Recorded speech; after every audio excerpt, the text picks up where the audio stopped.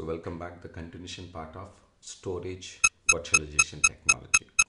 Storage virtualization. So what is meaning of storage virtualization? Let me explain first. In general, you know that if you have a system, the system has RAM, CPU, hard disk, everything will be inside of this system. And with that resources, like example, RAM, CPU, hard disk. With this information, we are going to install the operating system here. On that operating system, we are running applications or services.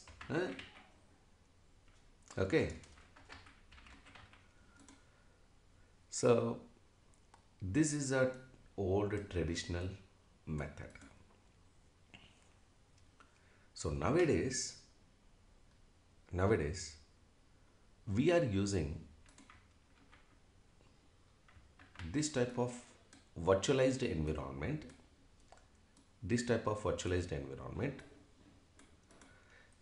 In this particular server also,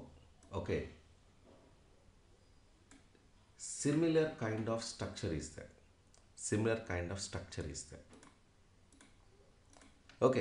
RAM, CPU, hard disk. But what is the problem here?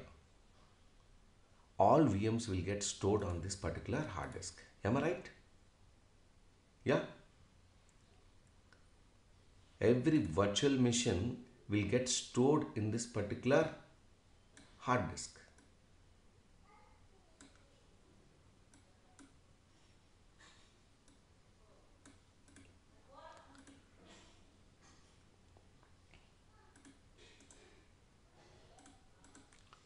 Every virtual machine will store on this hard disk.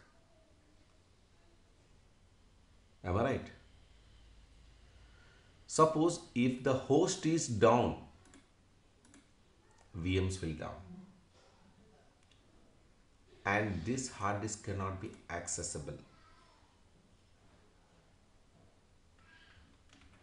Suppose if hard disk is down, VMs also get affected and host is completely not manageable, because even this particular even this particular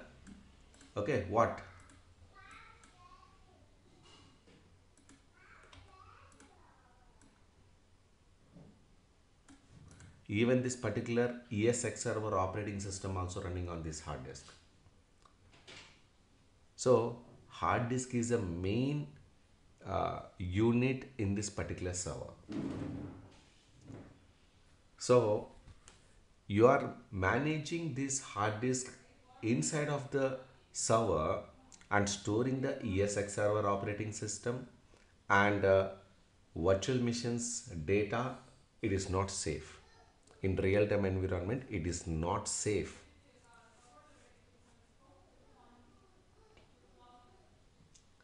So this is we called as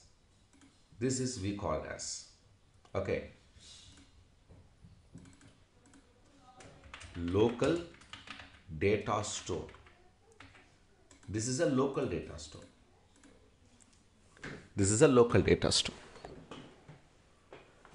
This local data store method is absolutely, it is not suggestible for any real-time environment.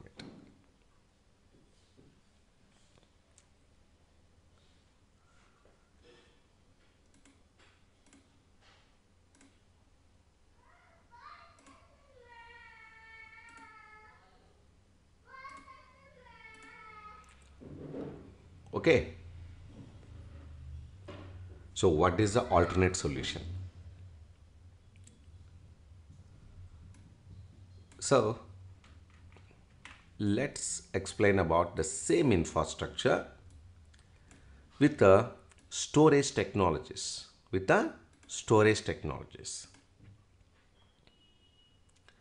Instead of you are storing the data into the local storage, you can maintain the data into storage technology servers. So if any data you want to manage or maintain remotely, there are two types of uh, no, there's three types of storage technologies are available.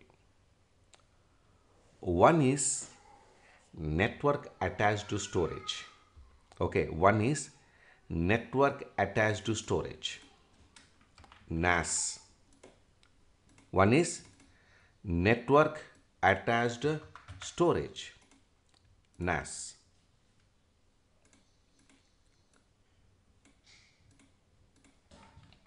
Another one is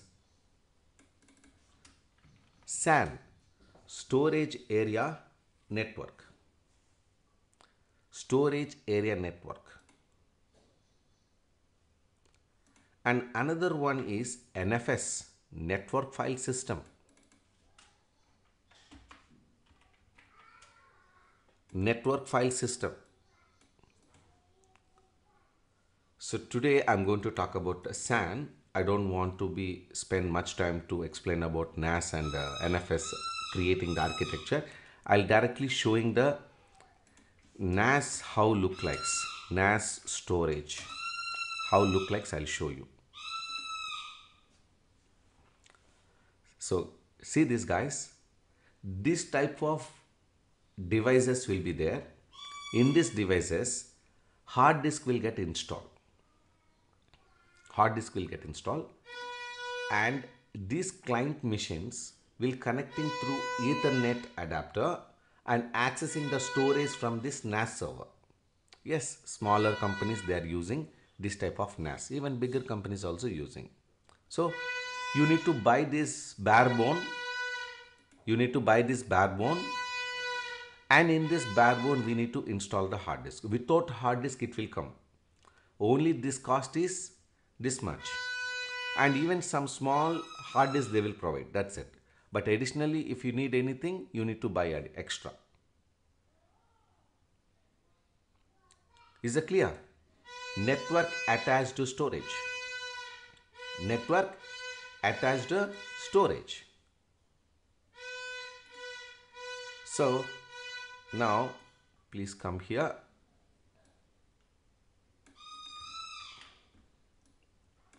This is a NAS storage.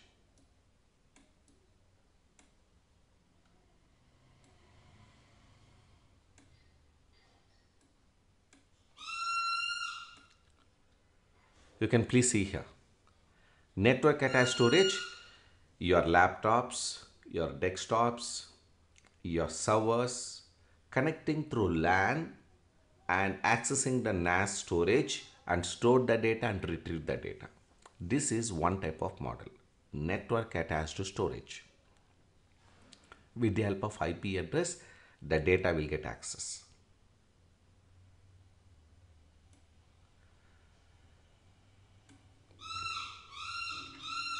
So let's go to the next one, NFS storage.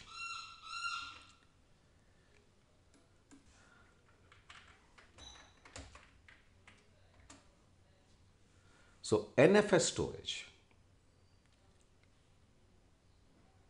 So what is meaning of NFS? NFS actually is not a storage technology. It's a storage file system. It's a storage file system. So I don't want to explain here this concept. Local storage and remote storage level. That's why I'm helping here. You can see this. There is a one file server will be there. Okay, like this. There is a one file server will be there.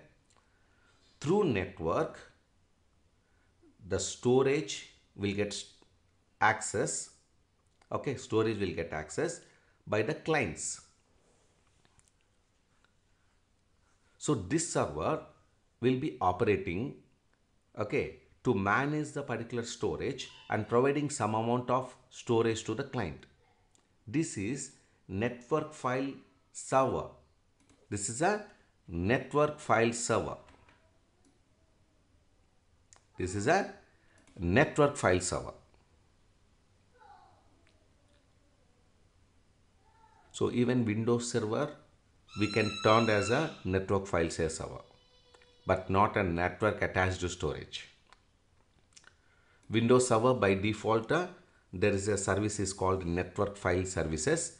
So we can install the particular role. The server, whatever the storage is there, we can create a volume and we can attach to the client.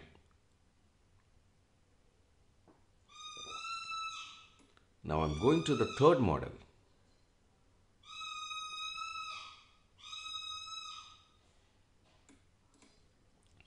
SAN storage.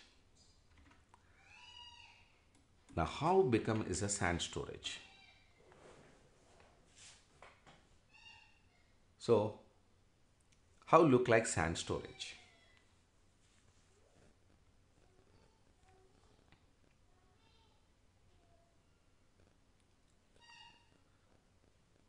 Where is that good diagram?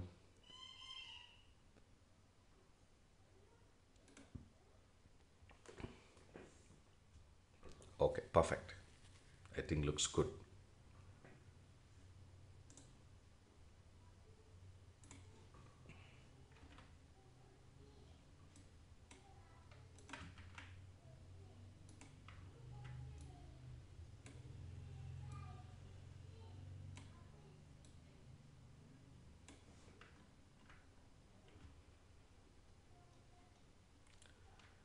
You can see here, whatever the servers you are maintaining, these servers are connecting to SAN device. SAN is separately is maintained. So this SAN will be connecting with the SAN switch. Okay, SAN switch. So with the help of SAN switch, you are able to communicate here. This is the basic SAN configuration. So now I'll explain very detailed information. Okay, you can look at here.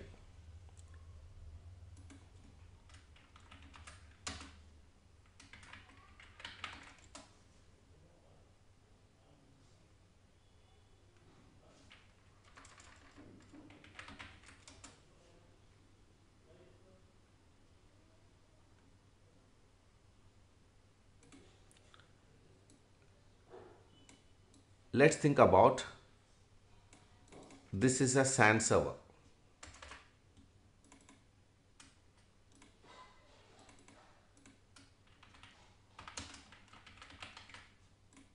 So in this server, there are some hard disks are available. Okay. So in this SAN server, okay, the hard disk, the volume will be created like this. The volumes will get created. These volumes we called as LUNs. LUNs. So LUN 1, LUN 2. So this type of volumes will get created. Logical unit number.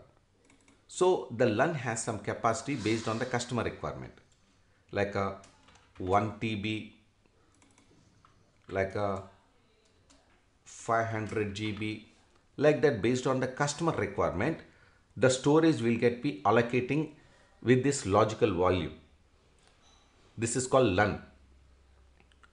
So now, as per our requirement, as per our requirement, so here the server is there, right?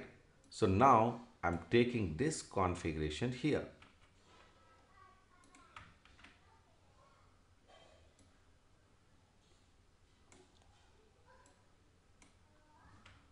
Now you can see here, this is our server.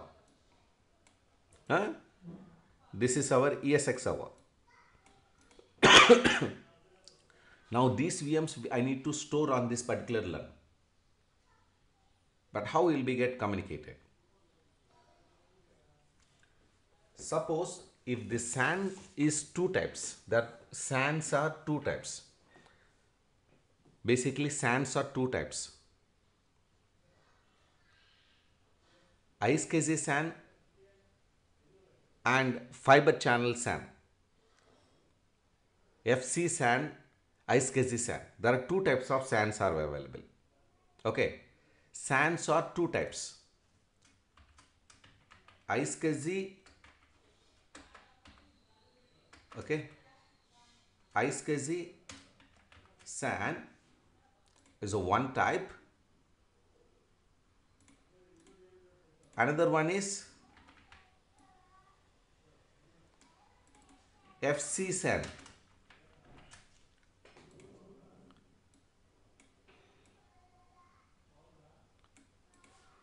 So just now I explained about SAN switches. So based on the SAN, we will get connected. If suppose iSCSI SAN, the normal network switch will get able to communicate it. Okay, network switch. Okay, network switch is there. Okay, network switch, with that network switch we can communicate each other. This is a network switch. Suppose this is a iSCSI network, so I'll use a normal, okay, normal IP switch I'll maintain. Normal Ethernet switch I'll maintain. Ethernet switch I'll maintain.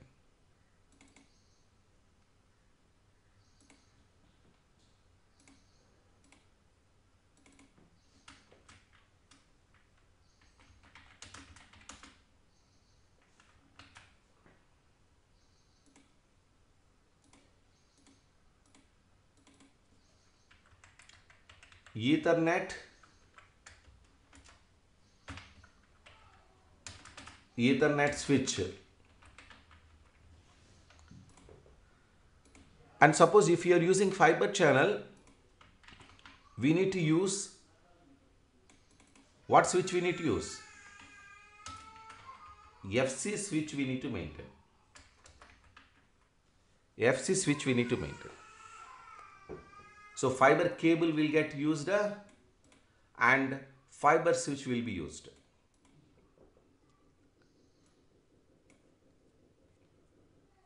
Suppose this LAN, you can see here, this is a LAN you created here, this is a LAN you created here. Suppose if the ESX server wants to communicate to this LAN to connect with the IQN address because of iSCSI SAN, because of a iSCSI SAN, because of the IQN address will be there for every LAN. Okay, every LAN it is a IQN address will be there. IQN address, iSCSI qualified number. iSCSI qualified number will be there. With this, able to communicate each other. Suppose if FC SAN is there, okay, if FC SAN is there, FC SAN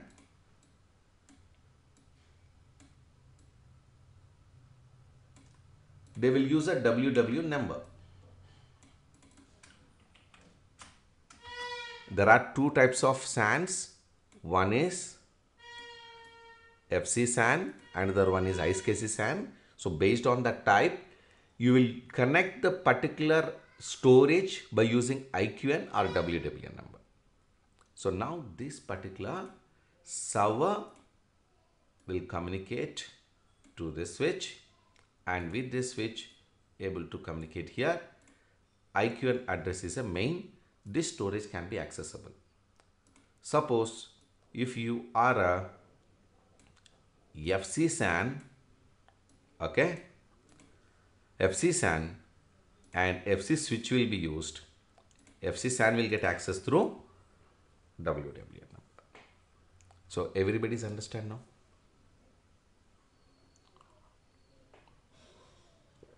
This is a detailed information about the connectivity.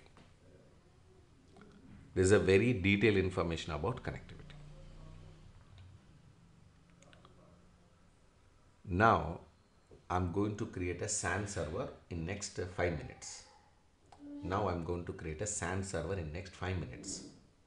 So I have a Windows server. There are so many brands are available. Okay, like a Starwind or Open SAN. Um,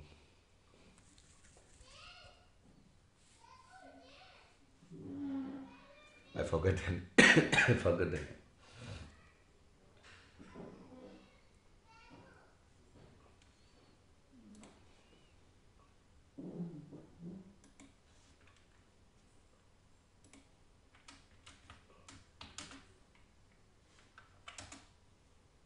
yeah, Seagate, Dell, EMC, NetApp. There's so many brands are there. Okay. Now I'm going to install.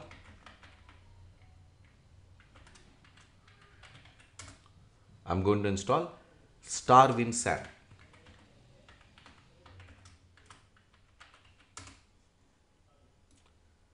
You can see here, this is my server. In this server, I'm going to install Starwind SAN.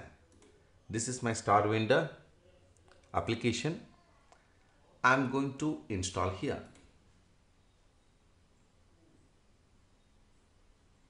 Next, accept, next, next, next, next, next, next, install.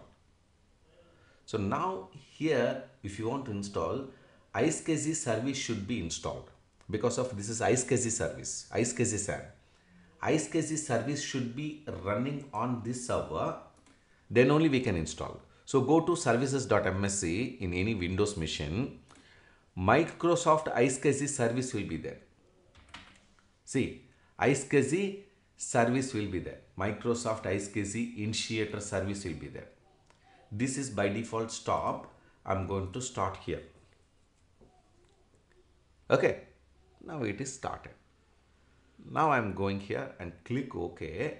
Now I'm going to install this particular service, the software iSCSI server. So successfully installed, and install the drivers also. iSCSI drivers, any updated drivers not required because of already is there, and click finish. Now the iSCSI management console is opening. Starwind iSCSI management console is opened. So once it is opened, you can see the right bottom corner is a called of system tray. So here the icon will be running. So that means Starwind is working fine. Either you can double click here, either you can double click here. So guys, this is a Starwind SAN. So with this Starwind SAN, you can store your Microsoft Exchange data, mail server data, Microsoft Hyper-V virtualization, VMware virtualization, SQL database, Oracle database. So these type of popular brands you can use this. Yes, this is a very popular brand, okay, in real-time environment, but you are not managing it. That is managed by storage administrator. Just I'm helping you to understand the storage technology, how it was built. Understand? It's clear. So next, this is a management console, and you need to connect the Starwind server. Starwind server means wherever you install the Starwind service, that is a Starwind server. So now once you click here, and it will ask, hey, where is the Starwind? In the same server, I installed Starwind services also, Starwind server and Starwind console. So both are different, and we are managing the Starwind server. And this server IP address is basically, okay, 192.168.1.100, and click OK. Now it is connected. Now right click, connect. The password is Starwind, Starwind. That's a password for all our lower cases. Successfully connected. So the license is required.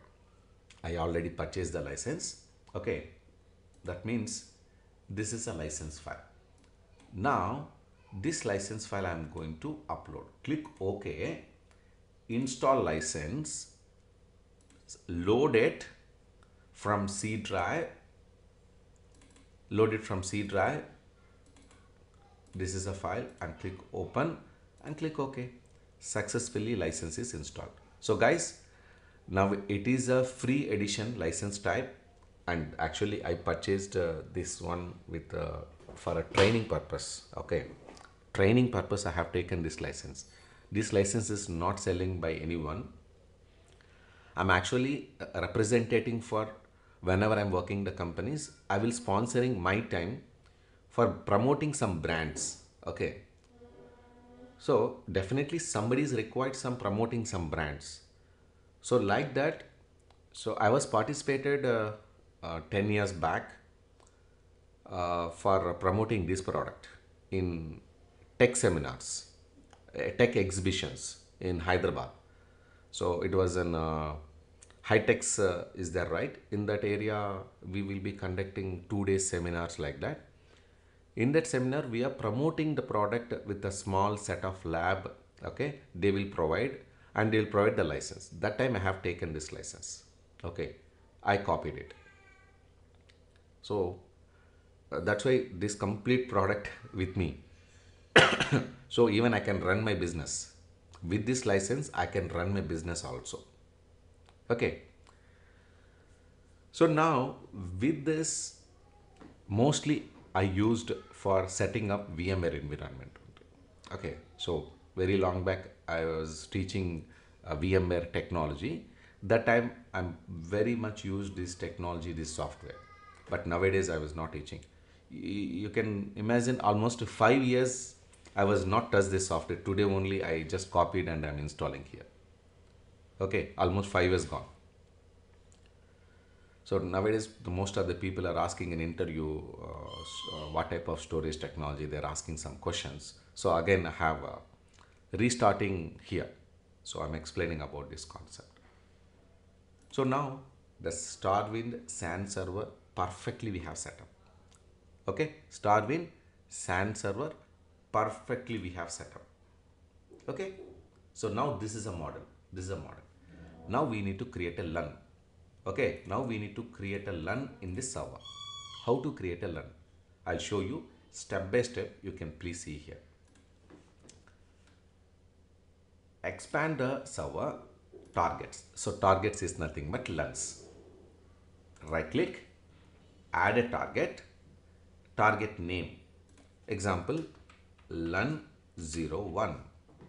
This is a target number. This is called target name, IQN. I said right. So if you are using IQN, iSCSI SAN, the particular LUN name will be identifying with the IQN address. So now you can see this is a IQN address, iSCSI qualified name. So this name, by using this, we are able to connect from the VMware ESX server. Click on next. Now it will ask, hey, do you are creating this particular LUN in which type of storage? So hard disk, optical drive, tape drives. Hard disk is normal hard disk, you know, right? Optical drive means CD, DVD. Even CD, DVD also we can create LUNs. And tape drives, some kind of cassettes will be there, magnetic tape in that area. So optical drive, tape drives we are not using, only hard disk. And this is a physical. The physical means SATA, PATA, RAID. This will be is a logged, means we need to purchase a license, additional license I need to purchase. So this license they are not provided to me. I'm going to use a basic virtual. So because of virtual hard disk I'm going to create. This virtual hard disk, there are two types will be there. One is the image file, one is the RAM file. If you're creating RAM file, entire the disk will be stored on the RAM. So I don't have much RAM here. So mostly this type of RAM we can use for SAP based applications. Okay. Now I don't require image file is required. And now I'm going to create a new virtual disk. Next, what is the capacity you are going to create? Guys, I'm going to create only 20 GB. Okay. 20 GB is fine. Sorry, not here. The size is 20 GB I'm going to create. And where we need to create in the C drive, I'm going to create one folder, LUNs. In this LUNs, name is LUN01. Click OK. Now I make it compressed, so unnecessarily you don't want to waste our data. It will compress the data, it will save our information, and click next. Image file cannot be created. What happened? Image file cannot be created.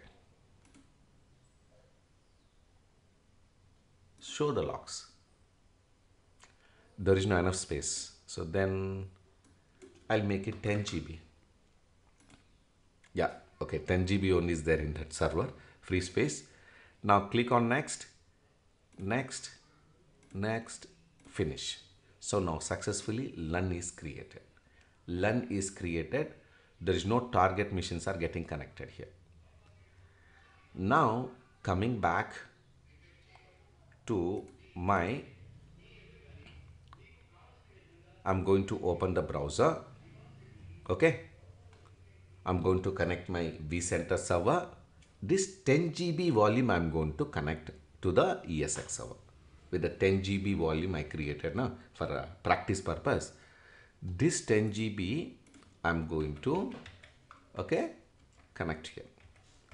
So 108 my vCenter server. I don't want to connect here. Sorry, I already opened. This is my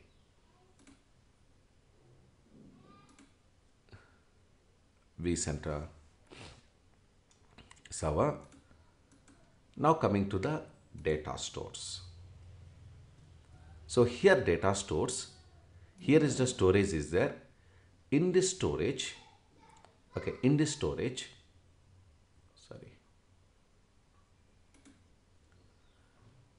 in this storage, I have only one storage is available. Only one storage is available. With this one storage, I will be able to connect. So now I'm going to ESX server, root,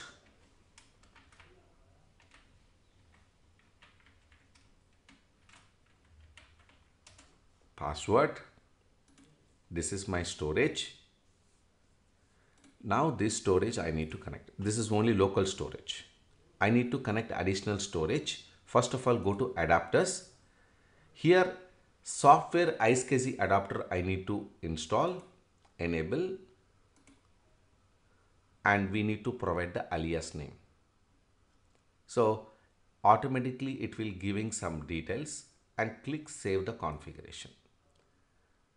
So now one software iSCSI adapter is installed. Okay, VMHBA 65. VMHBA means virtual machine host bus adapter. That means there is a connector. So this is iSCSI software adapter. When I click here, configure iSCSI. Configure iSCSI. So now here we need to go for a dynamic model, add a dynamic target. Click on add a dynamic target like this. So I want to remove one. This is a one address is there. We need to connect. So what is a SAN server IP address? Anybody can tell me? What is a SAN server IP address?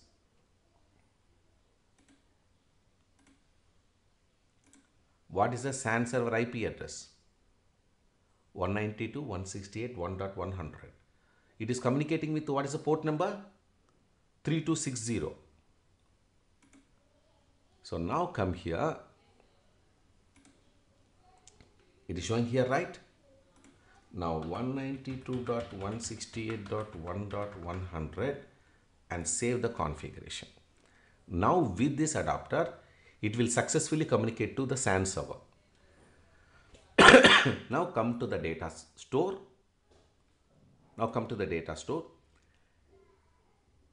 New data store. Create a new VMFS volume. From where? From this storage. So guys, 10 GB we created, right? In the SAN storage. See, the 10 GB will be showing here. You can give the number. LUN01 we can give. Click on next. Or you want to create entire the 10 GB? Yes. Entire 10 GB you want it. Click on next and finish. Yes. Now the LUN01 is created with a 10 GB. So next time, guys, so that means next time is don't create it in the LUN. Just I'm telling you. Normally, as per our scenario, we should not create the VMs on the local storage. When you're creating the virtual machine,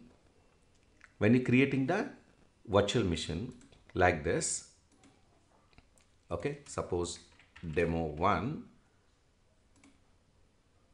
suppose Windows and 2019. Now storage will be select the LUN1. So data store 1 is a local storage, LUN01 is a remote storage. So now here you can create your virtual machine. Now I'm creating just a dummy virtual machine for your information. Okay. So it will not create because of it won't support it. Otherwise I'll just delete this. The next I'll finish it for temporary purpose. See, the demo 1 machine is created. The demo 1 machine is created. Understand? So this is a way the machines are creating in the remote storage. You know how to create a remote storage by using SAN. Understand?